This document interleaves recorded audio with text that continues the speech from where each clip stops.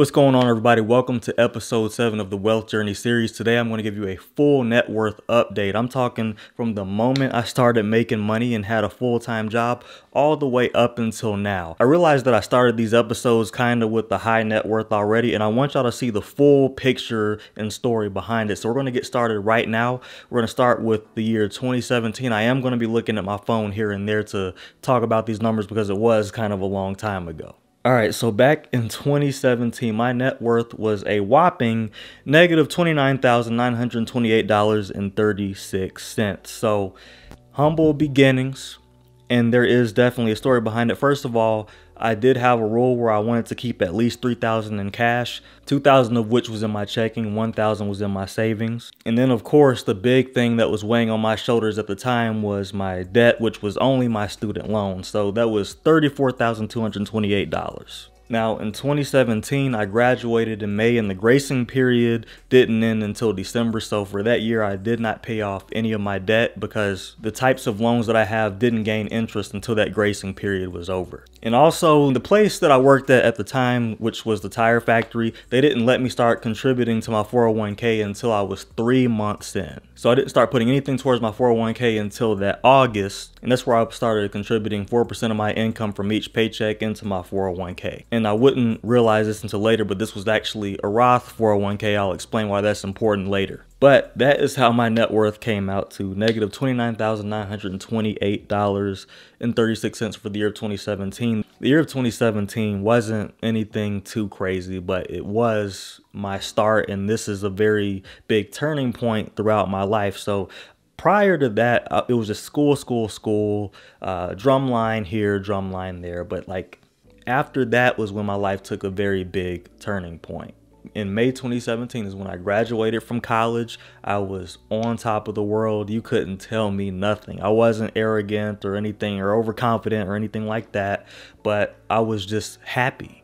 I was excited for my future. I had just graduated at the top of my major, which was industrial engineering technology, which is not an easy major, by the way. And I was just happy that I got a job because at a point it looked like I didn't have anything lined up and I was going to have to move back in and wait until I could get a job lined up, which terrified me to the core. But I ended up getting the job. I was just so excited to get my start. I was completely naive to all the negatives that came with moving out, getting your own place and working full time in an environment that you've never been in before. But eventually I learned and I got to understand how people are and things like that. I say all that because there's a lot of time when you're first starting out, it feels like it's going to be easier than it really is. And it was not easy.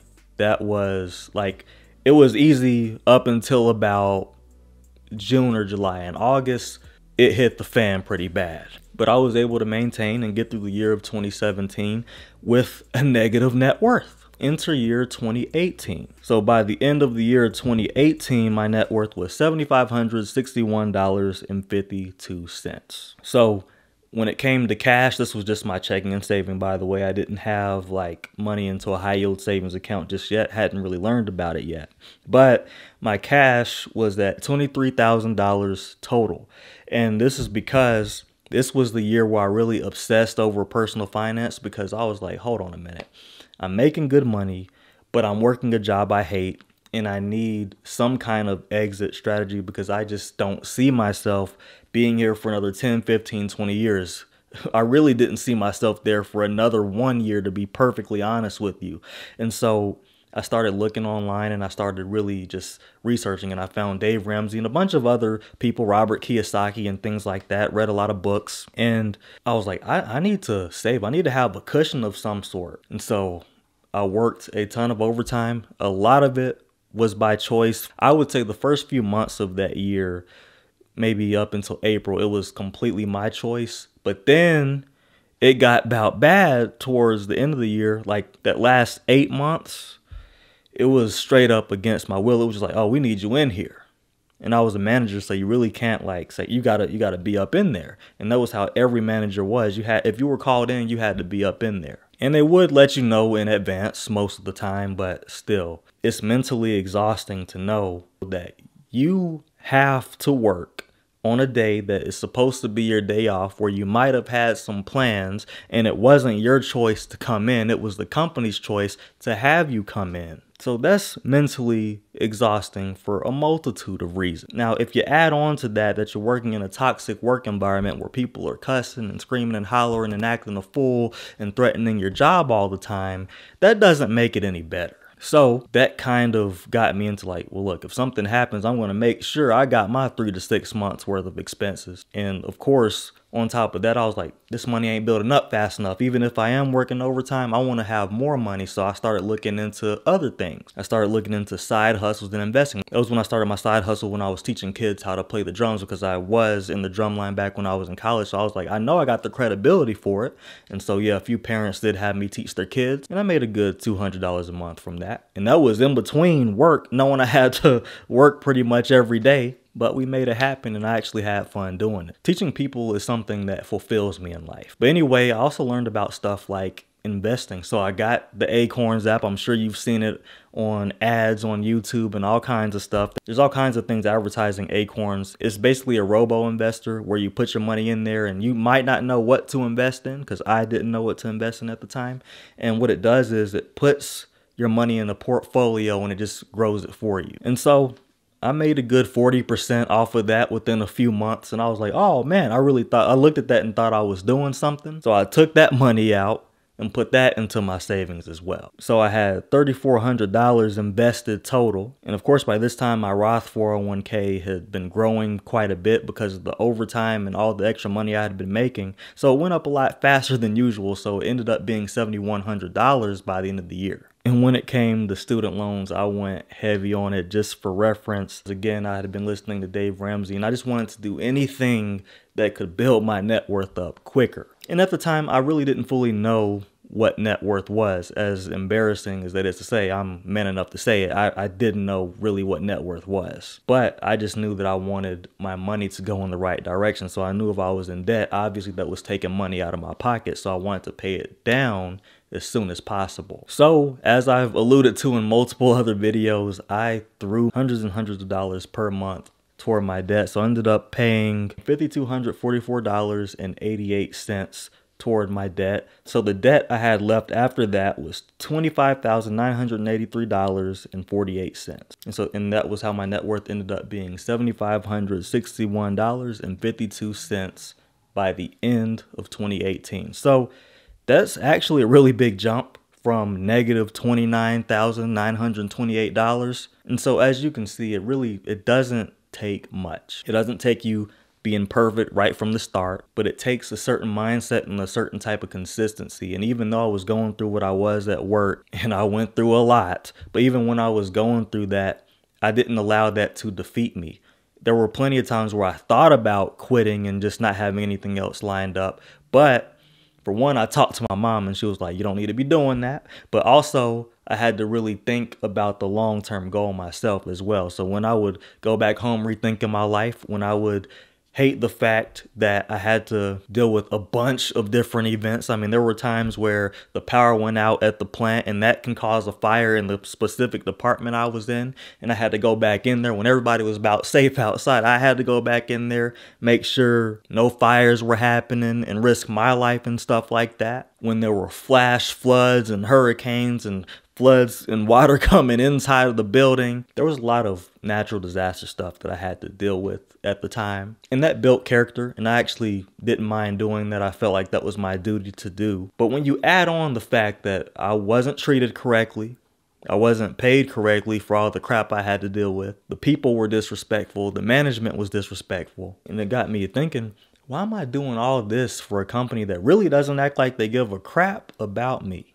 And so you might see some of these videos and feel like it was easy or these are just numbers on the screen. But no, these numbers have stories behind them. And it took resilience. And I mean a high level of resilience and fortitude to keep on pushing and pushing and pushing and get tougher and stronger and smarter and learn the system and learn everything I could, all while never missing a day of work and acting like I wanted to be there every single day. Nobody had any idea, because one thing I did develop over the years was a good poker face. So you never know what somebody's start looked like is what I'm getting at. Anyway, 2019. My net worth actually went down that year. So by the end of 2019, I had $5,631.89.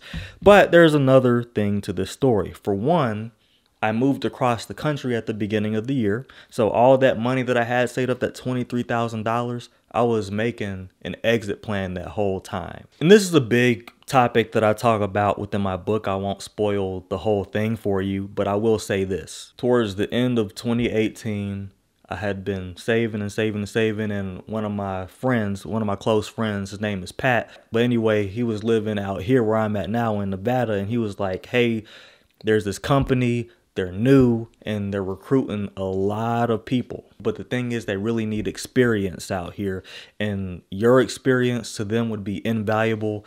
You need to apply right now. I was like, where do I sign up? So, of course, I did the application process and all that stuff.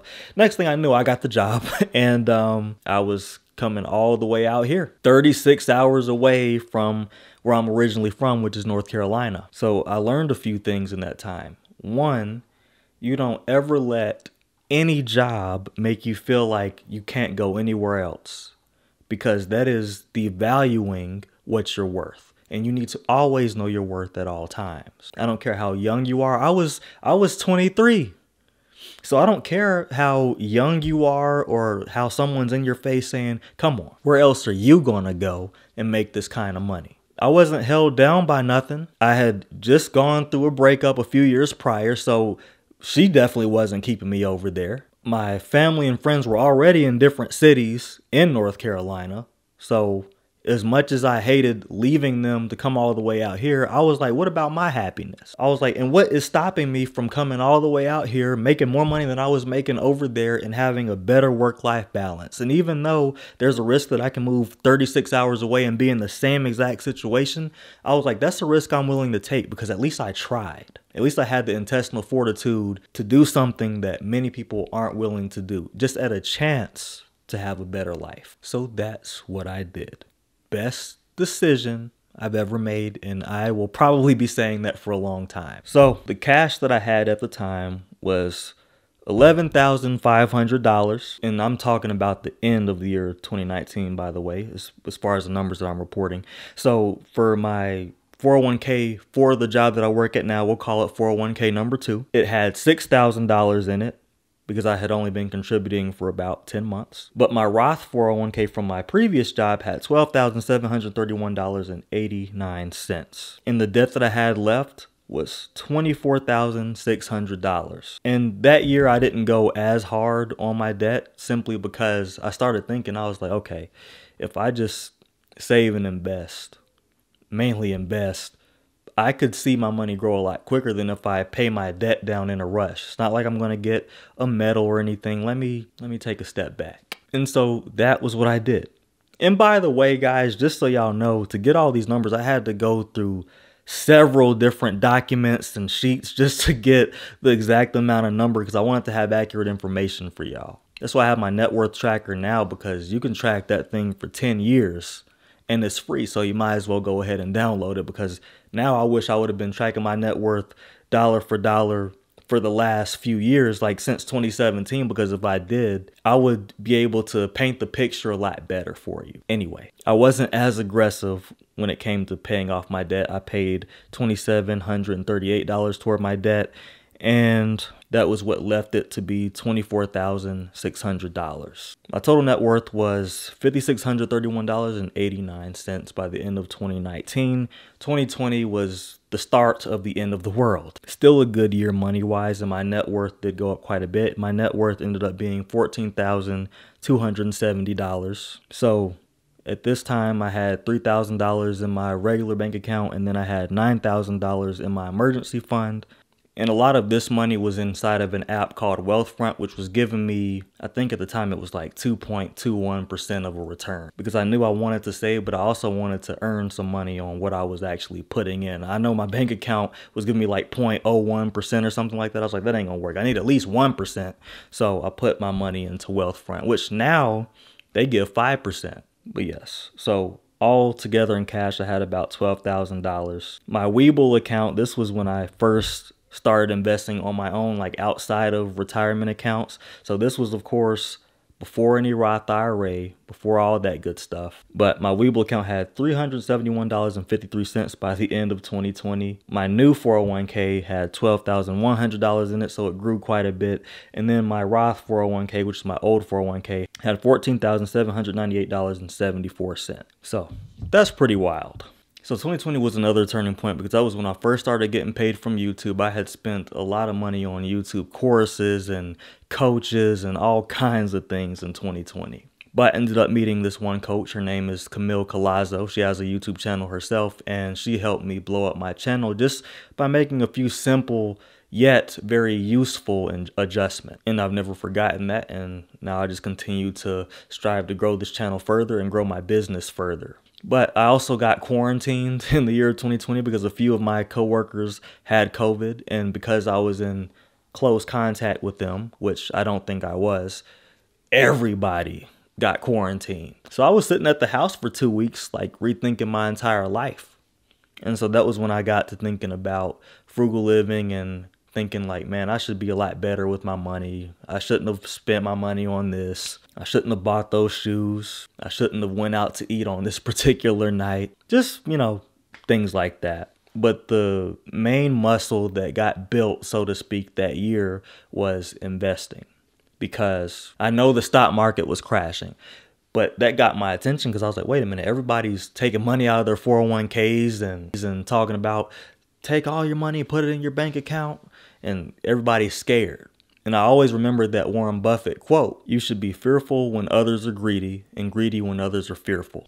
And so I was like, this must be what he's talking about right here. Let's see what's up with this investing stuff. And so that was when I opened that Webull account and started putting some money in there. But I thought it felt really cool and freeing to just buy stocks and just watch them grow slowly but surely. And that translated very well into the year of 2021 because that was when my net worth jumped up to a $48,142.41. I didn't really do too much with my cash on that particular year just because I really wanted to go heavy into investing. So when I say cash, I'm talking about checking, savings, or emergency fund. But I put a lot of that cash into investments that I did have. And so here's what it looked like for that year. I had $1,500 in cash between my checking and savings account. But don't worry, I didn't completely neglect it because that was when I started my Marcus by Goldman Sachs account. And I had $3,988.73 in there by the end of that year. And that, of course, was growing at a steady rate. But I started contributing to a Roth IRA with M1 Finance, which if you're interested in that, I also have a link in the description for that. I have a link for all these things in the description if you want access to them, and you will get a perk for going through my link. But anyway, my Roth IRA had $2,323.78. My Webull account at this point went to $13,558.80. 2021 was the bounce back year of the stock market. So that didn't just go up. My new 401k, which was $34,136.47, that one went up. And my old 401k, my Roth 401k, went up to $17,234.63. So I was about happy. And that was how my net worth got up to $48,142.41. Also, I did forget to mention in that particular year, I did get promoted at my job, and it was quite a big jump up as far as salary went. So I went from like $80,000 to six figures. So I was very, very happy about that. Other than that, nothing huge really happened in the year of 2021. I was just really enjoying life and enjoying being out here where I'm at now, and just thinking like, man, when my last job had to deal with COVID and all this crazy 2020 stuff, a lot of them were just out of a job for several months at a time. The company I work at now, they were like, we're going to make sure y'all stay getting paid. Even if we shut down for a couple of weeks, y'all all going to get paid. So it was about good. Of course, I was reflecting on this in 2021. In 2020, everything was happening, so I really wasn't thinking too much about back home as far as where I worked at. I was just making sure that I was about good over here. But in 2021, after some time had passed, I really started thinking about it. I was like, man, they really didn't look out for them over there. I'm glad I did leave when I did. besides the point. Anyway, 2022 is when things got serious and my life started to change a little bit. So for starters, I did get a net worth boost of just a little bit, but the stock market did crash again in 2022.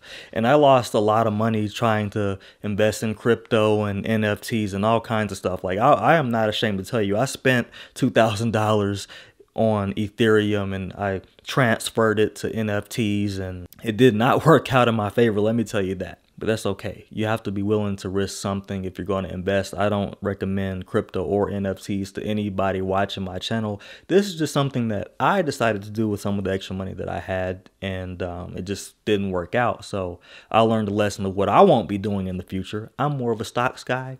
I'm going to stick to stocks right now. Plus, it's standing the test of time and all that good stuff. But anyway, 2022. Ended the year with $50,514.99 being my net worth, but a few things did drop. So for starters, I didn't keep nearly as much money in cash as I normally would. It was like $1,250 that I kept in cash. And of course, I did not neglect my emergency fund, which was Marcus by Goldman Sachs. So I kept $4,468.89 in there. That was by the end of that year.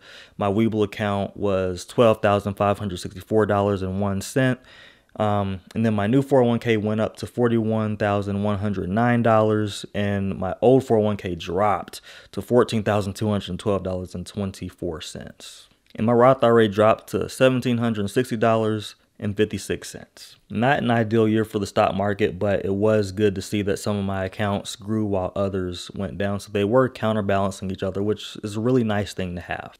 So you can't win them all, but it was good to still have those accounts. But the reason that year was so heavy for me is because everything was going so well. Like at the beginning of the year, I met my current girlfriend. Everything was going just fine with work. Big bonuses happened that year. A lot of great things happened that year. But right in April, something crazy happened. That was when I lost my aunt. I had to rush back home and go to the funeral. It was crazy. Lost her to breast cancer and everything. She fought a good fight. She actually went into remission for a little while, but then it came back, and when it came back, it was very violent. So that was a very tough year for me. Like, I disappeared from all social media for a while. I disappeared from work for a while. I told them I'm not going to be back for a while. I exhausted so much time off. It was ridiculous. I was gone for like maybe a month and a half. I just needed time to think and all that good stuff. So that's a lot of the depth when it comes to personal finance. Like, you don't really know, or you're not always able to anticipate the things that are going to happen, but you got to make sure your finances are still in order. You still got to make sure that you're mentally in a good place, because if you're not, life doesn't care about the things that happen in your life, because it happens to everybody. Everybody loses family members. Everybody goes through something. Everybody goes through a breakup. Everybody goes through some sort of frustration with their job. Like, you name it, people are going to go for it, and people aren't going to tend to feel sorry for you. So you have to make sure you're on top of your finances. I say all that because even though I wasn't perfect this whole time with my finances, and I'm still not perfect, the whole point that I'm making is you got to be ready for when things like that happen. Because if I wasn't, I might not have had the money to just spend on a plane and like get going that day. You get what I'm saying? Like, I was very calculated in how I did things, and I was able to take the time I needed to really cope with the death of that family member, because she was one of the closest people that I've ever had in my life. And I didn't know how I was going to take it. I had no idea until it happened. And for the record, all of this stuff came out of nowhere. And that's what happens in life sometimes. Sometimes things hit you out of absolutely nowhere. And the thing was, I didn't just leave my job hanging. I gave them a warning. I was like, hey, I'm not going to be here for a while. This is all my PTO. They said, take all the time you need. I said, bet. Here's all my PTO. Here's all my comp days. I was throwing all kinds of time at them because I needed it. I don't take any time off of work, really, unless I'm going on vacation. But that right there obviously was an exception. So I say that because some people miss work and jeopardize their jobs and their money makers just because of the simple fact that they're going through something, or they woke up and their stomach hurts, or they woke up and they got into an argument with their girlfriend or their boyfriend. It's like, come on now, we're adults here. Y'all got to grow up. So I learned those types of lessons from an early age when I was at my last job at the tire factory. And I tell y'all what, no matter how much I hated that place with every bone in my body and with my entire being, I was still there every single day. You're showing up to work to get money at the end of the day, so act like it. In 2023, now we're getting closer to present day. I actually showed y'all in my first wealth journey video what my net worth was by the end of 2023, but I'll just repeat it real quick. It ended up being $95,530. So very respectable amount. And it's crazy how sometimes my net worth just jumps and jumps and jumps. You're about to see why. Because again, really wasn't prioritizing cash too much. Like, I was building my cash for sure, and I always kept the $3,000 in between my checking and savings at the very minimum. That's always been a rule of mine throughout this entire time, even before I realized it. But my Marcus by Goldman Sachs account had $5,162, so I just continued to build it up, even though it ended up being like just $1,000 more from each year. You got to realize there was a lot more at one point that I just took out, and some of which I put in investments, some of which I bought a course with, or something that I felt would increase my value. And 9 times out of 10, it did. So yeah, you might look at my Marcus account and be like, well, you don't really got all that much money in there. Look at my investments though. You got to think about how much money I pulled from there and put in investments. And you could say that's risky, but I chose very secure, smart investments, and I did a lot of research, and you're going to see that the investments paid off. So anyway, we'll start with the Roth 401k that ended up being $17,066.78. My new 401k ended up being $66,374.11. My Webull account went up to $21,479.47, and this was after I was throwing so much money in it during the year of 2022, so I kind of just let it breathe and let it grow. My Roth IRA ended up being $4,646.48, and the debt that I had left ended up being $24,407. And if I forgot to mention my debt in the other years, literally during 2020, when they said that you don't have to pay your debt anymore, your student loans anymore, because it won't gain interest, that was when I stopped. So you could pretty much imagine that my debt stayed exactly the same. So I'm mentioning it now because this is when I started paying it back in 2023. So my net worth ended up being $95,530, and I really like how much your net worth can grow. So like, even if in one particular category your savings isn't growing like you want it to, maybe your 401k is, maybe your Roth IRA is, maybe your individual investments are. Personal finances doesn't just exist inside of your checking and savings account. You get what I'm saying? It doesn't just exist in your emergency fund. You have to have multiple ways, multiple living spaces for your money. And sometimes your entire net worth might drop, but that's going to happen. Just don't let it go too far in the wrong direction. So I say that because right now where I sit, I have a net worth of $131,888, and that's a big jump from $95,530. So throughout the years, yes, my salary did increase.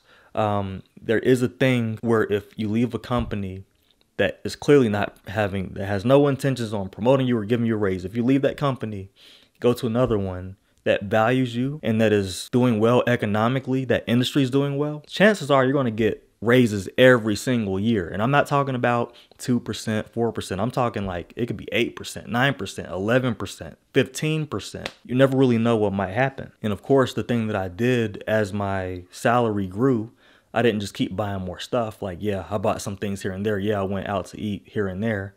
I enjoyed my life for sure, but I didn't put myself in a position where I was stuck with bills that I didn't need. For example, I've been driving the same car I've been driving since I was 20 years old. My Hyundai Accent 2013. Ain't nothing wrong with it. So the way I see it, I stayed within my means. I made some mistakes here and there, which you hear about through a lot of my videos and even some of my current videos. But for the most part, I stay on track. And that's why I said in the beginning of the video, it really doesn't take much, but you do have to focus and you do have to have a certain type of mindset. So these videos right here, it's not just me saying, yeah, so this is how much I made and this is how much I spent and this is how much my net worth is. And it was easy. No, it wasn't. Nothing easy about it. And it's not easy for anyone. It might look easy on the internet when people flex and make it seem like they're just in their bed making money, making tens of thousands of dollars, not doing nothing. But there's always more to the story than you think there is. And for me, I work a full-time job and I run this YouTube channel and I run my own business. So like, I'm trying to balance a lot in life, not to mention physical fitness, working out and doing Muay Thai and running and all this fun stuff that I do on my off time. Yeah, it's not easy. It's definitely going to be hard, but you can 100% do it. You just have to choose. Choose your version of what hard looks like, because if you choose the type of difficulty where it's hard because you can't make ends meet and you can't pay your bills, that's hard. Or you can put in a lot of work up front and you can deal with a lot of crap up front to build yourself to be stronger and smarter, and then get to a point a couple years later to where you don't have to tolerate any of that crap. That's hard too, but it leads to an easier and better life for you.